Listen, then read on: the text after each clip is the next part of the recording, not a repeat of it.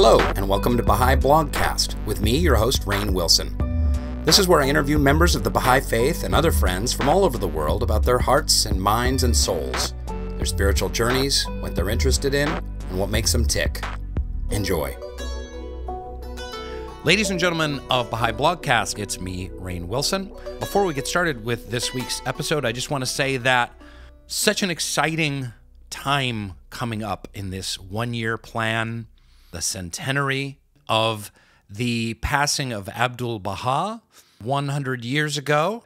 And what we're going to be doing on Baha'i Blogcast for the next several months, next 4, 5, 6 months, is a great focus on Abdu'l-Baha, the stories of Abdu'l-Baha, the example of Abdu'l-Baha, the impact of the teaching, the service work of Abdu'l-Baha, the inspiration of Abdu'l-Baha. It's a powerful time and an exciting time. And to kick off this series of conversations, I'm completely and totally thrilled to have with me one of my dearest Baha'i brother friends, Shahin Sobhani, who is dialing in from Toronto, Canada. But don't hold that against him. He's good old-fashioned American. He's American from North Carolina. Is that right, Shahin? North Carolina? From Maryland. Close enough. Close enough. One of those Eastern Seaboard, Atlantic Coast Conference basketball states. And he is the founder, among other things, of 239days.com, an incredible initiative that came out around 2012. We're going to get into that. Also, his really interesting company that has been doing some really cool cutting-edge work, Swiss VBS. It's kind of a animation and education company. It's a little hard to put your finger on exactly, but it's super cool. I've had the great privilege of being able to work with them as well. Shahin, welcome to Baha'i Blogcast. Thank you so much, Rainn. A pleasure and honor to be here, my friend. Thank you. You should be honored to be here. Is this the first podcast you've ever done? No, I've done other podcasts, but none like Rainn Wilson. Let's be honest.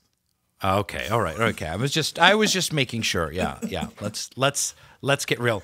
And I will say this about Shahin too. Like, he's a very competitive guy. We hung out in L.A. and he's like, "Let's play tennis, man. Let's play tennis." And we played tennis, and I kicked his butt. And then he's been working on his tennis game nonstop ever since. It's been like 4 years, and I really think he's just the only reason he is taking it on is he's just salivating to play me again. Isn't that right? It's amazing, Rainn, how you forgot you came to Canada and we played at the Rogers Cup Stadium, and I actually beat you in one game. You did beat me. You beat me. Let's I put left that out. on record. Let's put how that funny on I record. left that.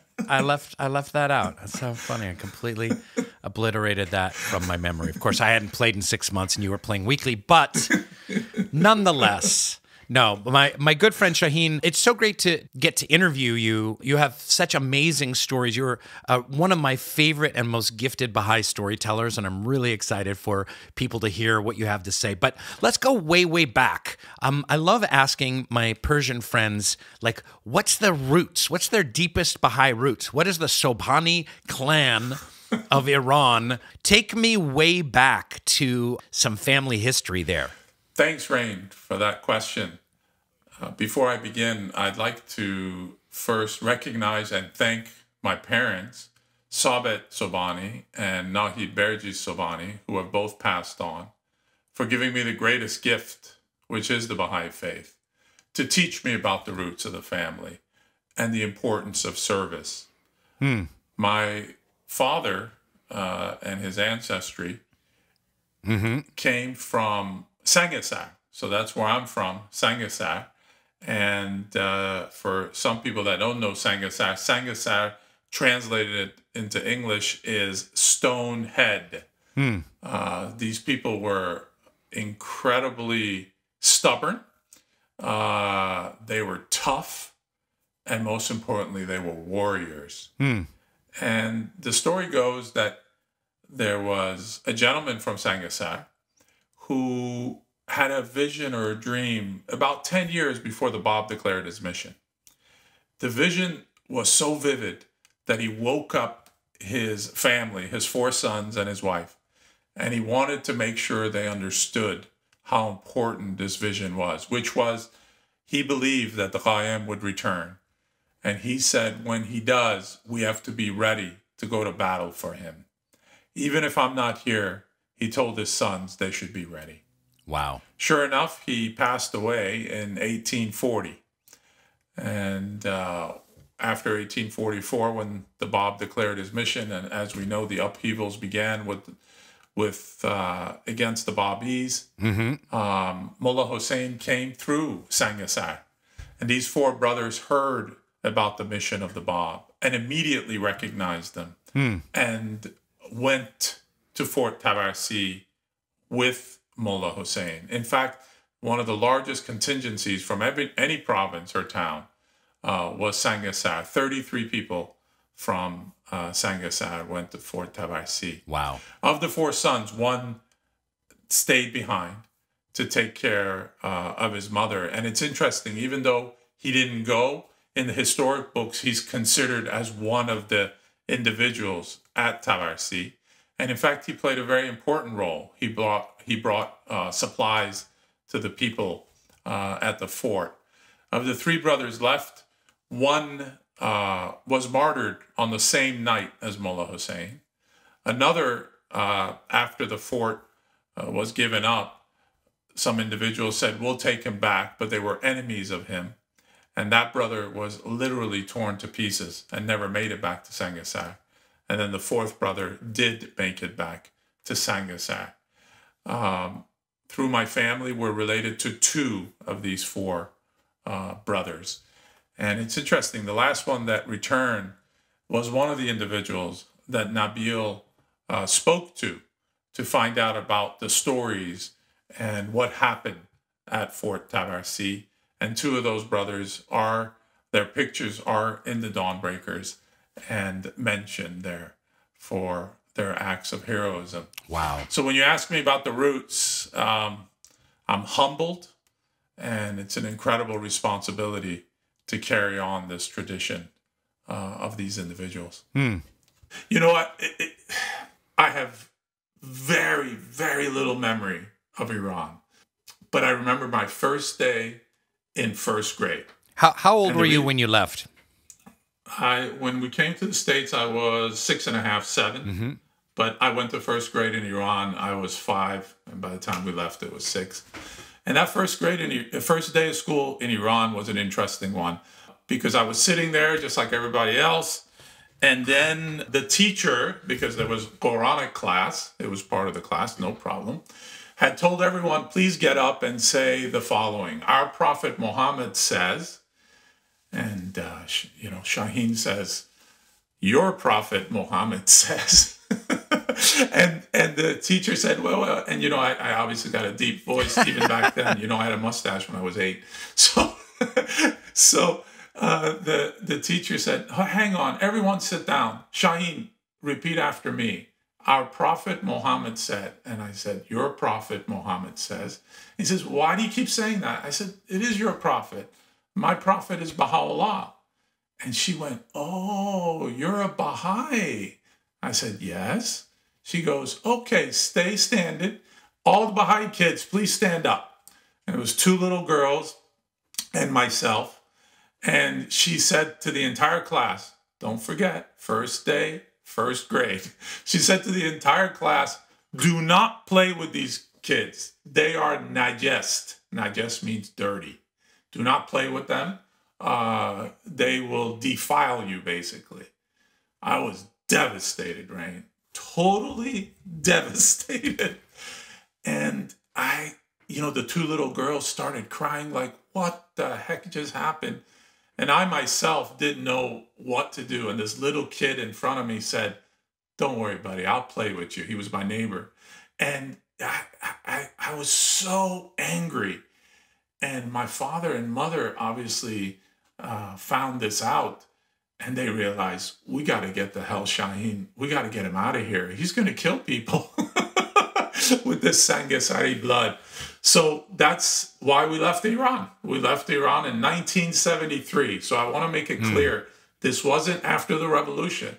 This was 1972 when this happened. So this was my first interaction with prejudice and my faith, head on. Wow, that's a brutal story. And do you remember any of the treatment you received at the hands of the kids after that, or were you gone pretty quickly thereafter? It was we left fairly quickly after that, and except for that little boy who decided to play with me, which I remember. I don't remember his name. It was just, who remembers their first day of first grade? I sure as heck do. But I have to tell you, Rainn, first day of school in the United States of America was also very interesting because I was impacted with something else that I wasn't aware of. We were in Barberton, Ohio, very close to Akron. So my mother had to, being a medical doctor in Tehran, she had to go through residency again, and she went through pediatric residency. So we ended up in Ohio, and we were there, and all I remember is my father, who I adored, said to me, "Listen, son, this is not Iran. Do not worry. No one's going to attack you here because of your faith. This is the United States of America. You're going to be just fine." And I said, okay. And then he told me something very funny. He said, "Shahin, whatever the teacher says to you, you do here." Because he knew what I had gone through in Iran. But here he was convinced that whatever the teacher says, make sure you do. Now, you have to realize I only knew hello and goodbye. Literally, hello and goodbye. But I love my father so much, I said, "Yes, sir. Whatever he says, I'll do." And Rainn, I went into class, and I came from this really strict school in Iran. Here, the kids were throwing spitballs, airplanes. One kid was on top of the table yelling. I don't know what he was yelling. And I said, "I'm going to love this country. This is great. Absolutely great." But my dad said, "Be a good boy." And Rainn, I went and I sat down. I said, "I'll just wait." And then Mr. Williams walked in. Now, Mr. Williams was a 6'4" black man. Now, I hadn't seen many African Americans in Iran, but that I didn't care about that. That's not what was the issue.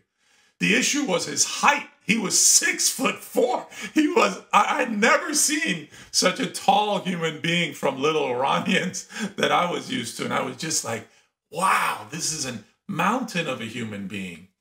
But here's the best part, Rainn. He came in and he went, "Shosh, shosh, shosh, shosh." Now, don't forget, my dad said, whatever your teacher says, you do. Now, what you need to know is that shosh in Persian means urinate. Oh, no. To urinate. No. And I went, oh my God. People just urinate all over the floor here? I was already thinking they're wild, but this has gone beyond my imagination. You really did. You brought this down to like an Animal House level here. This is fantastic. What happened? So what happened is I looked at him and I looked at the other students, and Rainn, I will tell you like I remember it yesterday. If someone would have got up, I would have got up too, and I would have done it. Oh, good. It didn't happen. But thank God no one had to go. So no one got up.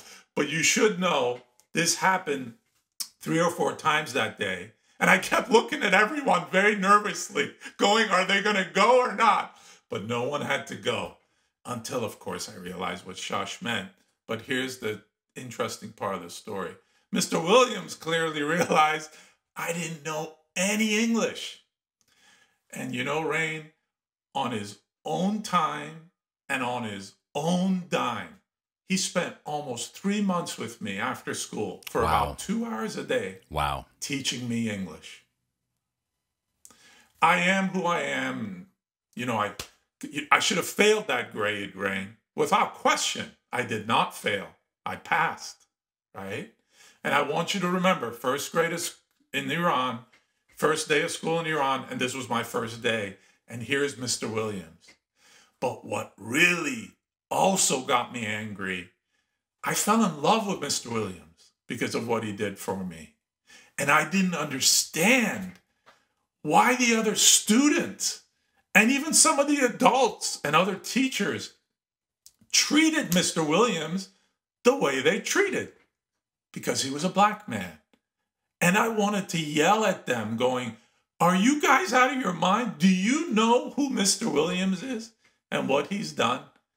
And that's the first time that I had to confront racism right here in the United States at the age of 7. And I've been passionate to make sure we deal with this issue. And we're going to talk about it when the visit of Abdu'l-Baha on this most challenging issue. Wow, what a beautiful story. Thank you so much. And just catch us up a little bit, like what happened? You high school, college, what did you degree in, and what kind of work did you land into? Well, being in a Persian culture, my mom was a doctor, my uncle was a doctor, my auntie was a doctor. They came from a line of doctor families because they came from a family called the Berjis family. And the reason was in 1952, their uncle, my mom's uncle, was stabbed to death for being a Baha'i. And since then, many Berjises became doctors. So, of course, that was in my mind. I have to become doctor. And I got my degree in chemistry. And as I was pursuing it, I was getting a master's degree in biochemistry. My dad realized, yeah, Shahin's not going to go for that. And he got me into business, my father. And once I got a taste of business and what it was like, I just fell in love with it and took a right turn and got my master's degree in business administration and started several companies until the one you mentioned, Swiss VBS, a digital learning agency, which I was fortunate enough to sell actually last year.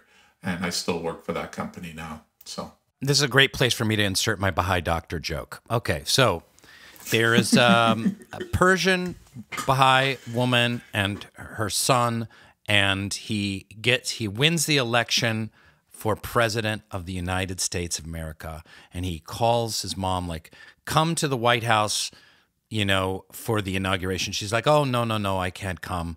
And he's like, I'll fly you on Air Force One. She's like, oh, no, I can't come. He's like, I'll fly you on Air Force One. There'll be tons of kebab, gorma sabze, fesanjoon, whatever you want. She's like, okay, I'll come to Washington, D.C. She comes to Washington, D.C. The first Persian Baha'i is sworn in as president of the United States.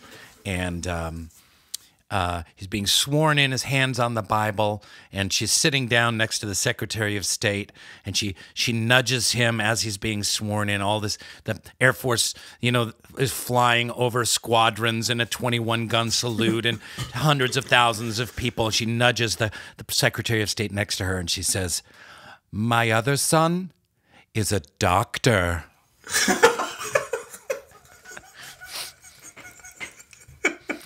So you know what we had to deal with, my friend. Real quick, can you tell us a little bit about your experience with the Landig Academy? A lot of people don't know about this chapter, but there was a short-lived Baha'i university in Switzerland. Isn't that what originally brought you to Switzerland? That's exactly correct. I got to Switzerland, it was 1994. And, the other thing I should tell you is I've been very fortunate in my life. My father passed away at the age of 55. And I was 23 when he passed away. And he was more than my father. He had become my best friend. And so I lost my best friend and my father that day. But total believer that he's going to take care of me. And he did. And he gave me 3 mentors who are all gone now, the most recent one being Douglas Martin. But he first gave me Professor Bouchri, who met the beloved guardian and taught me so much. And then Dr. Hossein Danish, who I worked with at Landig all those years. And then Douglas Martin, who just taught me an incredible amount. And hopefully we get a chance to talk about Douglas. But I went there in 1995, and I was there till about 2002 until I started my own business. Landig was before its time. I want to say that. But it was one of the greatest experiences I've had in my life. The world came to us, and we got a chance to really experiment with what a Baha'i university could potentially be. And I'm hoping future Baha'i universities will learn from it, both the mistakes and the successes that we had. But what was it? Like, dig into it. Roll up your sleeves. Like, how many students were there? What were the kind of teachers? What were the degrees? Yeah. How was it funded? Yeah. So it started as a summer school, really. That's how it started. Mm-hmm. And then when we got there, the idea was, okay, let's get it beyond summer school. It was also being rented out to just different groups from different backgrounds to use it literally as a conference center, which needed it because of the finances. By the way, Switzerland isn't the cheapest place to be. So it was a good idea that they did that. But to take the next step, we started a master's program in leadership, in business, in consultation. So just various programs that we started, and it went very well. That part went very well. And then we started the bachelor's program to give it a go, because we needed to keep the place going year round, not just in the summers and when people had time off. And I have to say that part was a bit, that was a struggle. And the reason for the struggle was 9/11 happened. When 9/11 happened, it really caused a downturn in Landig. For the place to be closed for almost 6 to 8 months before we got students to come, it really never, ever recovered from that. And slowly but surely, unfortunately, it wasn't sustainable. And then eventually it closed. But there were different programs that went to different places. Well, one of the most successful programs was called Education for Peace, which moved to the Czech Republic, and what I've understood is still going on. But the university-style programs did not. But there's a nice community of Landigites out there that are doing great things. And it was a wonderful who's who of educators and professors, no? Definitely. Absolutely. Nader Saidi, Rhett Diesner.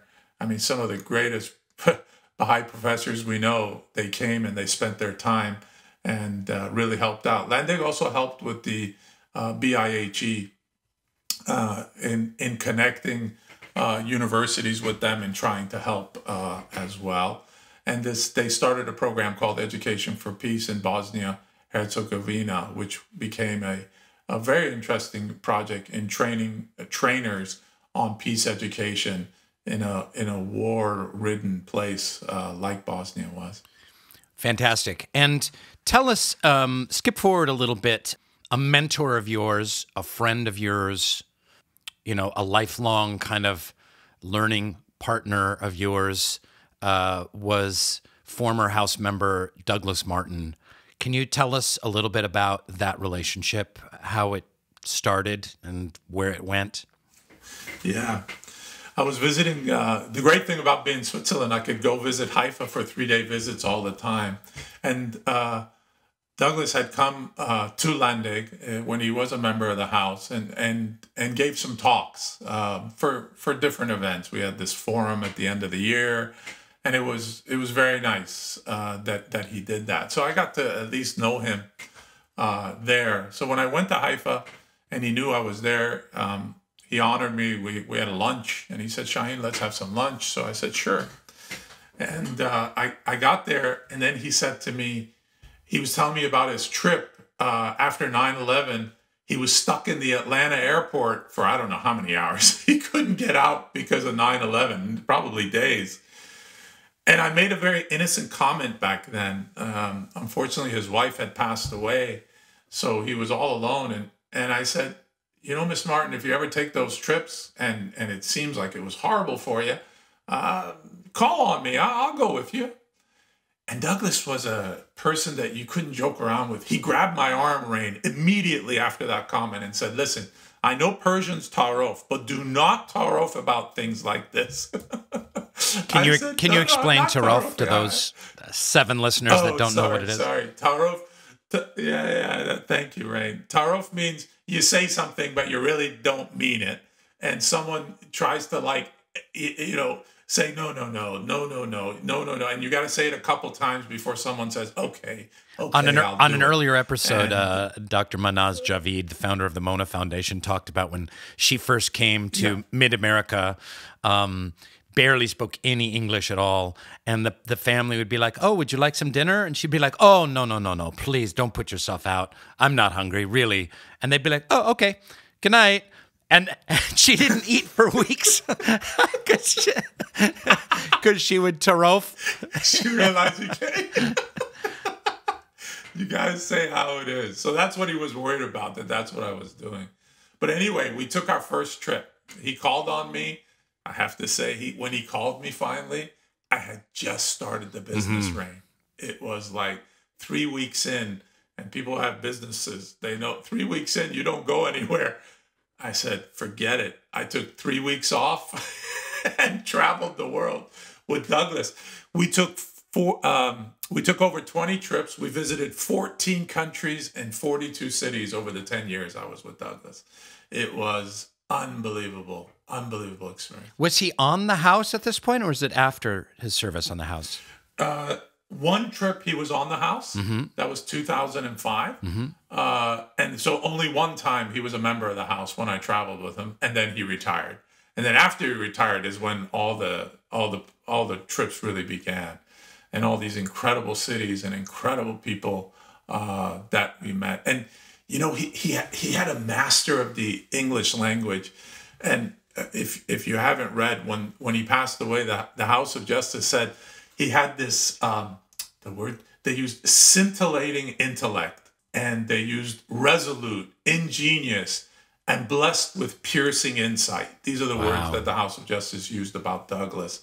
And he had it. I experienced it, right? And just simple things, Rainn. Because I had the business in Toronto, so I would stay with him. I would come on Sunday and leave on Thursday. So he just said, stay with me. And God, I loved it. I did that for several months. I'd stay with him. In fact, by the 4th month, I was like, Douglas, I'm here every week. I think I got to get a place. And he looked at me and he goes, what? My extra bedroom isn't good enough for you? What's the problem? I was like, oh boy. I realized you can't tar up with Douglas. But well, he started as a historian and a sociologist, no? Which is my favorite. If I could redo everything and not go into the arts, I would do history and sociology. I just love those topics so much. Yeah. So it gave him, I know in the few talks that I've seen, the very, very few that exist online, he kind of puts the Baha'i Faith into an incredible historical perspective that I've really never heard other than The Guardian. Yeah, you got it. And that's why even the House of Justice used the grasp of grand forces of history is another term they used in that obituary type letter that they sent. But simple things even, Rainn, just the mastery of the English language. Once I was late to dinner with him from work when I was in Toronto, and I called him and I said, Douglas, I'm sorry, I'm going to be about 5 minutes late. And he goes, well, I'm trembling with excitement, I was like, most people say, okay, see you in 5 minutes, not Douglas. I was like, wow. And history, I'm glad you said it. So a lot of places we would go, my favorite thing, and he loved it too, I would force him to sit on a park bench and he'd give me a history lesson. My favorite one was at the Lincoln Memorial. We went to the Lincoln Memorial, and I was in bodyguard mode, making sure everything was fine. And he was reading the Gettysburg Address, Rainn, and I looked over, and he had a little tear coming down his eye, reading the Gettysburg Address. I went, okay, I gotta learn about this. I got a park bench, and he told me about Lincoln and who he was. And when you read that Gettysburg Address, you know that was inspired by Baha'u'llah's revelation. And I did. I went and reread that, and he was absolutely correct. So he just his insight on history and how it connected with everything else. My favorite story, Rainn, with Douglas is how he became a Baha'i. It's a very powerful story because it has so much mixed in it, including the power of prayer. So it was 1953, and he had heard about the faith through a friend. And he started going to these things called firesides. By the way, Firesides was started by Mae Maxwell in Montreal at her home. So this concept of Firesides is very interesting. Started here in Canada. So he would go to these firesides at who? John and Audrey Robarts, who became, Mr. Robarts became a hand of the cause. So he was going to their firesides, and he said, you know, Shahin, it was interesting. As I was going, I was so intrigued by these principles and these people, and thought, my God, there's a religion that talks about stuff like this. This is incredible. And then he noticed some of the people that were going to the firesides started saying, hey, we want to be part of this. We want to be Baha'is. And he said, I'll never forget, I was going to the Robarts, and then I went and sat on a bench in a park, and he showed me that bench, and he showed me that park. And he said, I sat on that bench, Shahin, and I said to myself, you can't continue to do this. You're lying to yourself. You hate religion. You can't be part of religion. And no matter how nice these people are, they expect you, or they feel like you're going to join and roll up your sleeves and start working. You're not going to do that. And he said, you know, that was my brain talking. And my brain said, when you leave this park, you will never go back, and you're going to leave this behind. And he was convinced that that's what he was going to do. And he was about to take the last step out of the park. And he said, Shahin, I got a rush from the bottom of my heart, came to my brain and said, you're so stupid. It was like someone was yelling at me. Why are you so stupid? Who cares if you don't believe in religion? This is the greatest thing you've ever heard. And you know that you have to be part of this. Don't be a fool. And he said, it was so powerful. That's where my faith was born at that moment. I didn't even question it. I went, I rang the bell, I opened the door. John Robarts opened the door, and Audrey right behind him. And he said to them, I want to be a Baha'i. Oh. And they were a little startled. And they were like, sure, come on in, hugs and kisses. And he says, I'll never forget, Mr. Robarts turned to me and he said, you know, this is interesting, Douglas. It's April 21st, 1953. You learn this in the future, but there's this thing called the 10-Year Crusade. And I believe you're the first Baha'i of the 10-Year Crusade in Canada. And that was it. But Rainn, that's not the story. Okay, there's more. But wait, there's more. That is far from the story. The story is now 4 or 5 years down the road. He's pioneering, living in a village near Niagara called St. Catherine. Not a village now anymore, it's a city. Close to Niagara Falls. And St. Catherine, as they were home front pioneers, they were responsible for Niagara Falls on the Canadian side, to meet people and to start a new community there. They had their own community in St. Catherine. And things weren't going well, Rainn. Not well at all. So he said, let's invite Mr. Robarts to inspire us of what we need to do. Well, Mr. Robarts showed up, and I believe he was a hand of the cause by this time. And Mr. Robarts said, okay, what are you guys doing? And they had said, and so forth. And Mr. Robarts got up and he said, well, the problem is you guys aren't praying enough. He said, praying enough? What does that mean? We are praying. He said, no, then you're not praying systematically. I thought, well, we are praying systematically, Mr. Robarts. He goes, no, you're not. And they all looked confused. And he said, this is what you got to do. Every one of you, do you know someone in Niagara Falls? And everyone said yes. He said, well, okay, I want you to think of that person. You pray for them morning and evening. And your only objective is that somehow you find a way to talk to them about the faith. And you keep doing that for 30 days.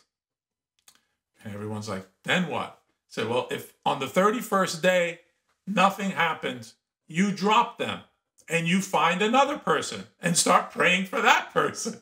And you continue to do that. Is there any specific prayer?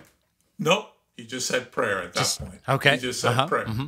So then clearly everyone's like, what is he talking about? And he saw that. And he goes, I don't understand why you have a problem with this. Look, we did it for Douglas and he's sitting here. And the talk ended. Now, Douglas had no idea what Mr. Robards was talking about. He went to Mr. Robards and said, Mr. Robards, what do you mean you did it for me? He goes, yes, Douglas. Audrey and I prayed for you for 30 days. And remember when you rang the bell? He said, yes. He goes, we loved you so much. We sat and decided this is the 30th day for Douglas. So we prayed and said the Tablet of Ahmad. And you rang the bell because the next day we were moving on to the next person, right? Oh my God. That's amazing. So Douglas is convinced that when his brain was trying to get him out of the faith, these two individuals were praying him into the faith. And of course, the rest is history.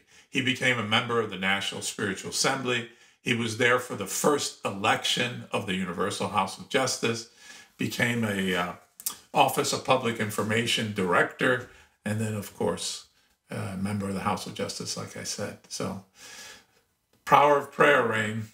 Wow, Total that's an extraordinary story, and gets me thinking about my own teaching work and how little I use prayer as a real tool, in that work. So that's so inspiring to hear. Before we get to 239 days and Abdu'l-Baha, the point of all this, tell us a little bit more about Swiss VBS. What's the kind of work you do, and you've been able to use some of that work in service to the cause as well. Yes. So, Swiss VBS, what we are is a digital learning agency. And what that means is customers, companies, Fortune 100 companies come and they give us their content. It could be about a product, about a service that they offer. And we digitize that content and put it online. And now we're putting it on tablets and mobile phones so people can learn on the road. And one of the things we do is we work on the sustainment of those tools. So we have applications and platforms to help people literally learn in what we call micro-learning, in bite-sized content. So hopefully it'll be retained. The human brain is bombarded with information today.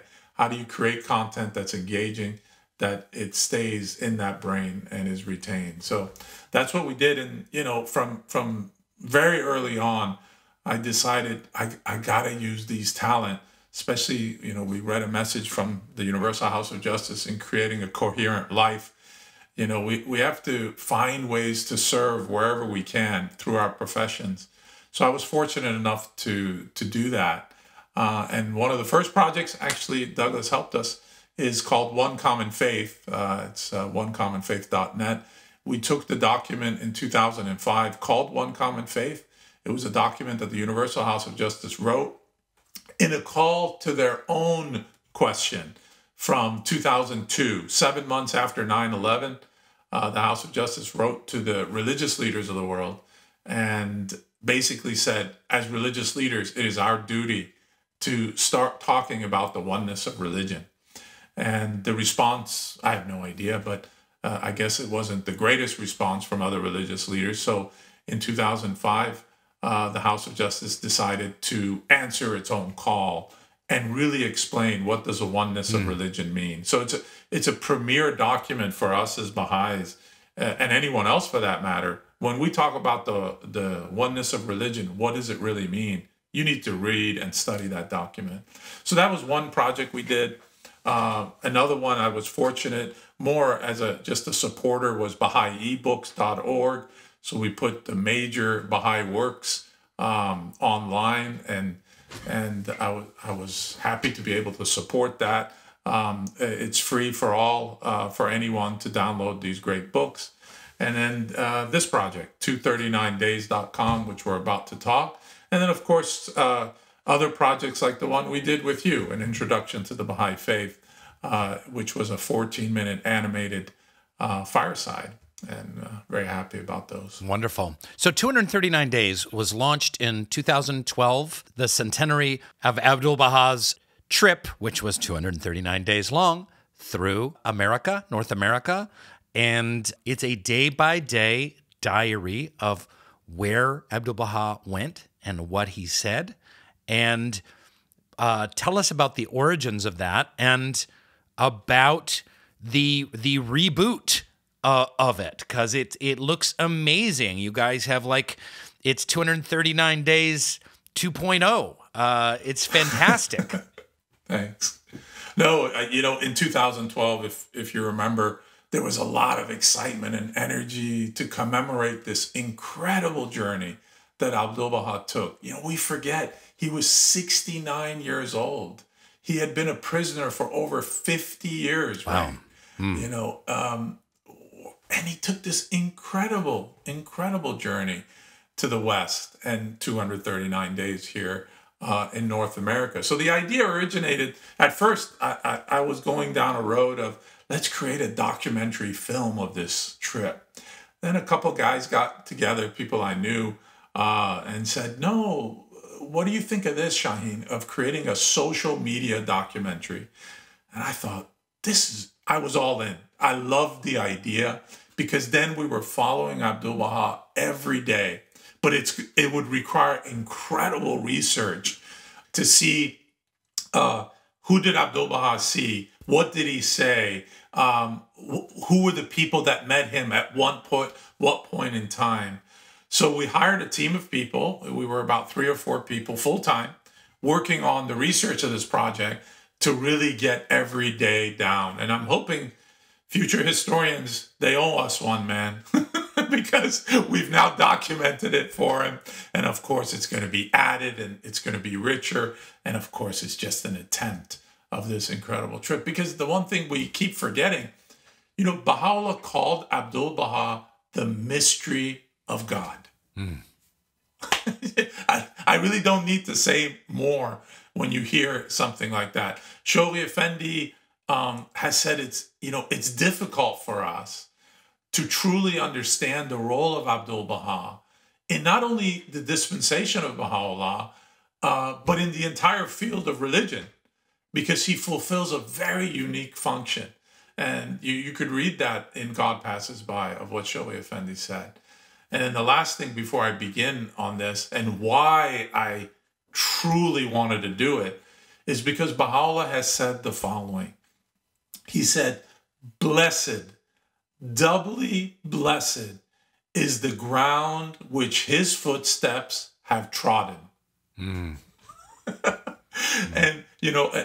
I'll name these cities that he went to, and whoever's listening to this, when of course, if you believe in this statement, these are blessed grounds that Abdu'l-Baha stepped on. So kudos to the team. I want to mention 2 fellows who brought it to my attention, and they worked hard on it and did a lot of the writing. Jonathan Menon and Rob Sockett, they were incredible, and they were part of this reboot as well. So what did you learn? So, we've read little biographies of Abdu'l-Baha in America and, journals of famous Baha'is of the time, and you read some of his talks that he's done at churches. But this is like a fine-tooth comb of what train did he take, and where did he stop over, and where did he spend the night, and who did he meet with? So you had to have unearthed some incredible gems about Abdu'l-Baha in going through day by day this amazing, transformative for the continent of North America, transformative journey. Yeah, we did, Rainn. And the first thing, what did we learn? One thing I learned is Abdu'l-Baha kept it very simple. He kept it very simple, and his message was crystal clear, and he only gave a little bit more, right? He talked about Christ in synagogues. He talked about Muhammad in churches. He just one little step above.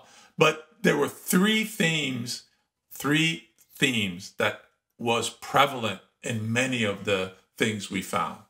It was on race, peace, and women's rights. These are the 3 themes that I saw. There were many more, but these 3 were very, very prevalent. Let's talk about race, because you've told me some of these stories, how insightful, hard-hitting.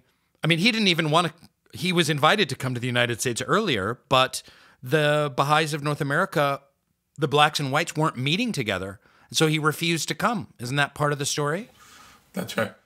That is part of the story. And until they did it, and that was 1908 when he was first invited. Right after he was released from the Young Turk Revolution, he was released, and he did not come. And this was one of the issues that had to be resolved. And when he got here, he hit it head on. He called it the most challenging issue, as we know.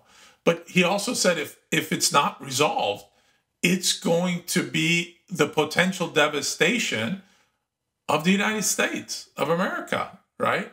So, I mean, we know it's a serious matter, but he was talking about this in 1912. And then in some places where it was a taboo, he was encouraging interracial marriage. Wow. Nobody talked about that topic, right? We have headlines that we found in Cleveland, Ohio.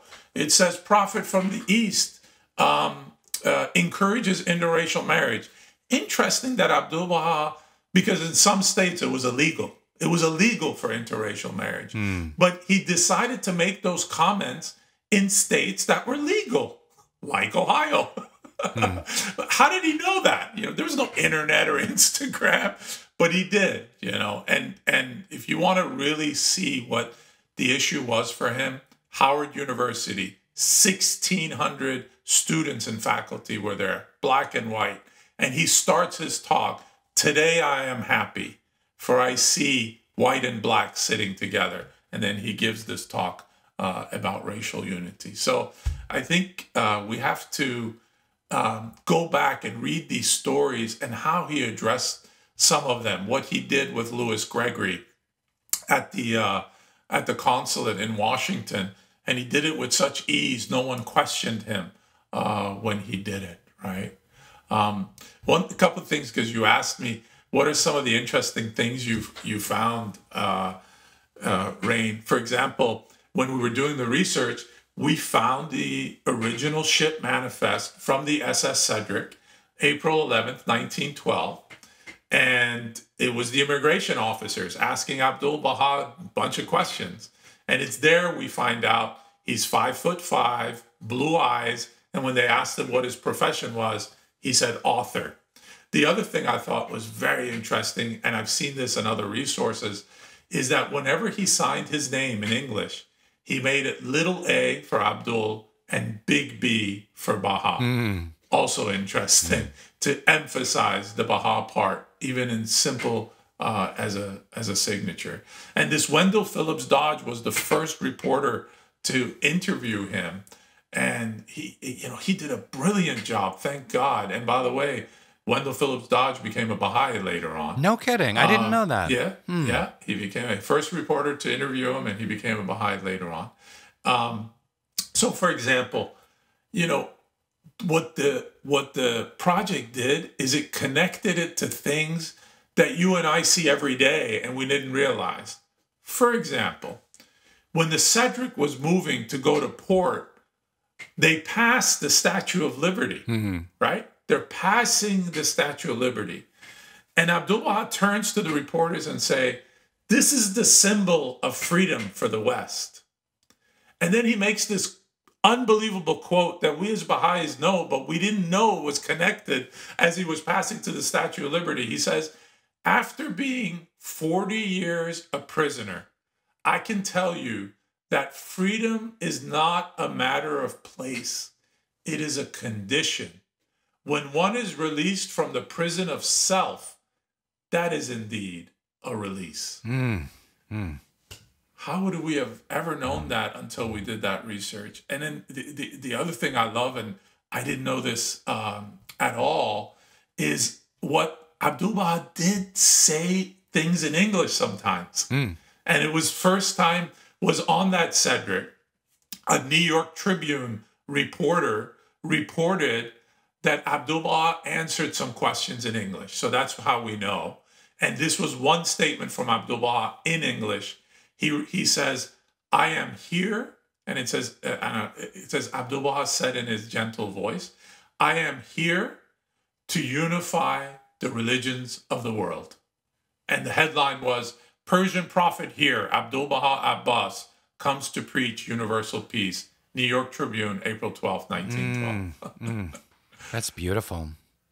And one of the stories that really touched me wasn't he initially brought to meet Taft or taken to the White House, but it didn't work out. But he was re-invited to the White House and even to speak to Congress. But at the same time, he had already committed to speak at the second annual NAACP convention, and he turned down the White House and Congress in order to go speak to the NAACP, which was a nascent organization. Obviously, its second year. Absolutely. That to me shows me, someone, I'm sorry, putting their money where their mouth is. Absolutely. Absolutely. And that story is an incredible story. And that was one we had to unearth because you can't find it in many places. So he was invited by President Taft to the White House on April 28th, 1912, to meet with the president at 12:30. And the reason I think he was invited is that Friday morning he had spoken at the president's church, the All Souls Unitarian Church in Washington. Then on Saturday, which was April 27th, some members of the Taft family had attended an evening at Mrs. Parsons' house, and there were about 300 people there. So obviously this got back to Taft, and Taft was like, I got to meet him. And he did. So he did not meet him. Sorry. The invitation went out, and Abdu'l-Baha went to the executive mansion, and then an aide came out and said, sorry, the president just arrived at 4 a.m., and he's got to take a 6 o'clock train. He was in the middle of an election, and we have to postpone. And so Abdu'l-Baha did not meet President Taft. And interesting enough, just again to show you how close we are, he got back on his carriage with Mrs. Parsons and Dr. Farid, and they stopped at the Ellipse, which we all know where that is, in front of the White House. And he got out, Rainn, and walked along the trees there with Mrs. Parsons and Dr. Farid. Took a nice stroll in the Ellipse and came. And it's interesting. It was 11 years later, in 1923, that President Coolidge started this American tradition of lighting the national Christmas tree, where at the same spot Abdu'l-Baha was at. So every time you see the national Christmas tree light up, you should know that Abdu'l-Baha was right there. And of course, I read you the quote from Baha'u'llah, blessed, doubly blessed are the footsteps he trotted. So, yeah. So then what happened was he was invited to speak at Congress, but a week later. And he said no. And the person that invited him was a William Salzer. He was a Democratic congressman from New York. And he was the chairman of the House Foreign Affairs Committee. And he actually is interesting. He said after he had a private meeting with Abdu'l-Baha, he actually said he felt like he just talked to the prophet Elijah and Moses. Those are the words of William Salzer after he met Abdu'l-Baha. And then Champ Clark is the one Speaker of the House who invited Abdu'l-Baha. And as you said, he politely declined because he went to it wasn't the second reign, it was the fourth annual conference of the NAACP that he went to. And he left that evening, the day he was supposed to meet Taft, 12:30, at about 5 p.m., he was on a train to Chicago. Fantastic. Other takeaways from the deep dive of research you guys did into these precious 239 days? We know, these, we feel, and this is really rough, and I'm sure future historians will figure out. But we think that Abdu'l-Baha spoke to over 100,000 people, right? Wow. During this trip. Wow. Yeah. And this is without technology and all the stuff we have, that for sure. When Dodge wrote his first article on April 11th, it reached 23 newspapers. So when people woke up the next day, they all heard about Abdu'l-Baha, all the major newspapers in the West. And, the president of Stanford University said he will surely unite the East and the West, right? A famous columnist said, let him visit any bank, factory, office building, church, and everything is laid aside, and eyes bulge and ears listen until he takes his departure, right? So what we have tried to do and what we're hoping is people go back. What you'll experience is not only historical context, but you will learn what we need to do today. The topics he talked about, race, women's rights, peace, they're as relevant, if in some cases more relevant today. And how did he address them and what he did? And yeah, I'm hoping. And something you and I have talked about in the past. I told you, going back to this document, One Common Faith, there's one line in One Common Faith, and Douglas pointed it out to me, and we studied for an hour just on this line. It says, religion is religion as science is science. And you and I discussed how the two ecosystem of religion and science, science being an ecosystem that has chemistry, biology, and everything, and you can't take one of them out. They're one ecosystem. And religion, unfortunately, we haven't followed the same methodology, but it's also one ecosystem. And you brilliantly said, but Shahin, they're two ecosystems of one reality. And I found this quote from, actually it was day 2, that Abdu'l-Baha gave at the Church of Ascension in Greenwich. That was the first church he spoke at. And he said, material civilization is like unto the lamp, while spiritual civilization is the light in that lamp. That's the connection, as you said to me once, Rainn, that those two realities work hand in hand, and they work together in that way. Shahin, these stories are incredible. Everyone, please go to 239days.com. Please promote it, put it on your Facebook, send it out to your friends. You can have study groups on each of the days. It's an incredible resource. And Shahin, thanks for bringing it to light. Anything you want to leave us with? Thanks, Rainn. I do want to leave you with one thing. As I said, one of my mentors was Professor Sohail Bushri, who met the beloved guardian. And he said this to me privately many times, and publicly he even mentioned it. But when he first told me privately this, I thought, wow, what a powerful message. And whenever I get a chance, I would love to share it. And it's the following. And he would use these exact words. He said, Shahin, in the final analysis, when you look at your life, the only thing that's important is how you have served humanity and this beloved cause. So just remember that moving forward. And I thought, my God, he's right. It doesn't matter how much e-learning courses I've sold or how many films you made, Rainn, or how much product we sold and profitability, and none of that. All that is totally irrelevant. It's about the service we've given to humanity. And in some of the projects that I mentioned to you, and especially 239 Days, this is the underlining aspect of Abdu'l-Baha's message in the West. So hopefully all of us could learn from this really pearls of wisdom that we have in front of us. That's beautiful. So well said. Shahin Sobhani, thank you so much for being a guest. My dear friend, I can't wait to meet you back on the tennis court. The greatest service you could do for me is to play tough, but in the end, ultimately lose. I'll do my best, Rainn. Fall at my sword. What do you say? I'll do my best, brother. I'll do my best. Thanks for listening to Baha'i Blogcast. Hope you enjoyed the episode and the conversation. Check out more fun Baha'i stuff on Baha'iBlog.net.